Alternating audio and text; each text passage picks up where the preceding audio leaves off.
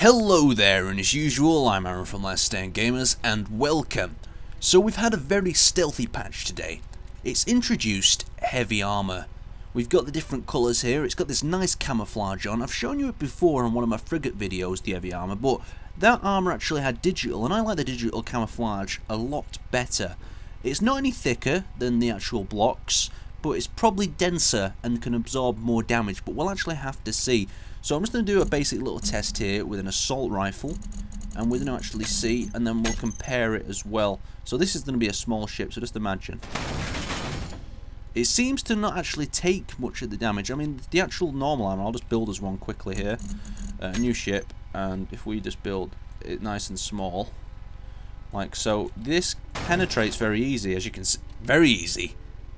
That was even better than I thought. So you can see, literally just bounces off the machine gun on the heavy armor. But something interesting I've discovered is I know the heavy ships are actually heavier. It's about 5 times heavier. But on the lighter ships, I've discovered something. So you see the mass here, 154. And then if we actually get into this ship over here, this is a combination of heavy armor and light armor. Sorry. And if we get in this is actually lighter, 141. Very strange indeed. But let's get on to the actual fact-finding mission that we're here for. So we've got a small ship with one rocket launcher on there, and up here we have some of the large sort of detonating cores, you could say. So this is light armor, easily destroyed. This is heavy armor, 1 layer of thickness. Okay, it took probably about the same damage, and now we're going to try rockets against the heavy armor and light armor and see what the difference is, and then we'll move along and compare. So first of all, it is the heavy armor that's going to take the rocket from the small ship, and it's made a small crater, but we're going to go down and see if this one will take. Right, so the crater is a little bit bigger on the actual smaller armor. We'll move across, and now this is 2 layers of armor thickness. So this is a rocket, we're firing it. Right, so no penetration on 2 layers of heavy armor, so you can just see the change in the actual patch as well to the light armor. Sorry, that's the light armor. And now the heavy armor.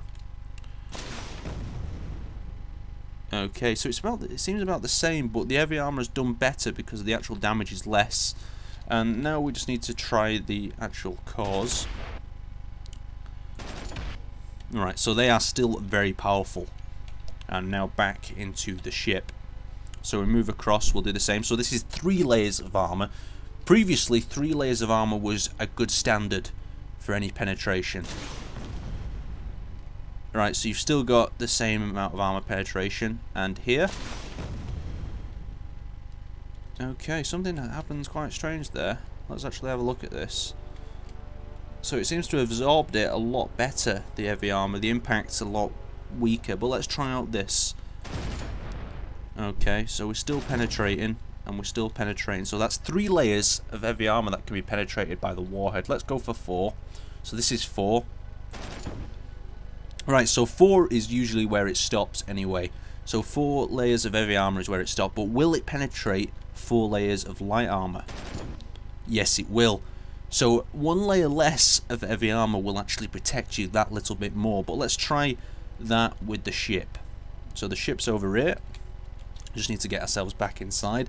And I think they've done a good job of rebalancing the rockets, because at the start you could absolutely destroy the other ships.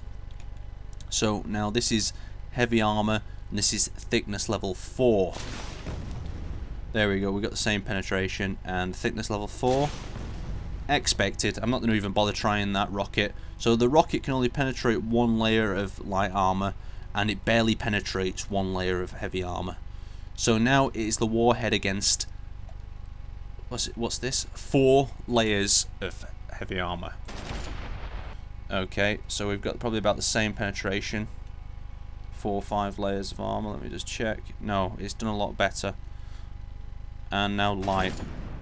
Okay, so basically, if we're going to actually do some sort of test and make some sort of result out of this so far, let's imagine this. So 1 heavy armor equals 2 light armors. That's what I would currently say it's like.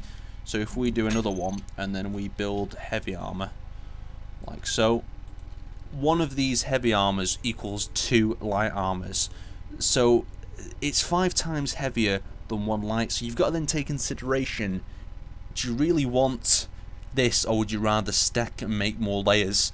So that's something to take consideration. So we've got some armor set up here as well, and we're going to try some kinetic energy weapons. So basically weapons that can be dropped, and I've got a few different ships here that have kinetic energy weapons. We have a rocket one there, and we have a rocket one there. But we'll just try this one out for the moment. We also have the big rocket ones. So kinetic energy ones are always very fun to use. Let me just hop inside. Where's the cockpit? There we go. P. And there we go. So kinetic energy released with the P button. So we just need to fly towards the target and release these. We'll see what happens when the actual initial impact happens, because I was wondering what the kinetic energy will be like. So release them. They're flying towards the target. And what's actually happened is it's actually just bounced off. The kinetic energy has not been enough to actually damage that front armor block and actually wound the warhead. So I've got an interesting concept. So previously what happened was, when I equipped this machine gun, I fired it at this and basically it blew up. But what I'm going to try to do is put heavy armor on and see if it makes a difference. So we'll put that up there, and then we'll use the machine gun. And will this blow up still? No. So it's actually absorbing some of the damage rather than it going through and affecting the warheads inside. So that's very interesting. Now we're going to try heavy armor on this. We're going to put a coating of heavy armor, so a 6, and then put that along there so you can see the warheads actually inside. And then we're going to go with a 2. And I don't know, it doesn't seem to be, it seems to absorb the same but a little bit different. But I mean, maybe the assault rifle is just a bit too powerful at the moment. But yeah, it's absorbing the shots and stopping that from being destroyed. So on this version, it means that we could actually probably drop these torpedoes beforehand. But let's see if we've got enough kinetic energy to actually do so.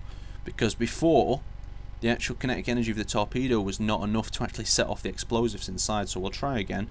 I'm going to release these torpedoes away. And now will these explode? 1 did.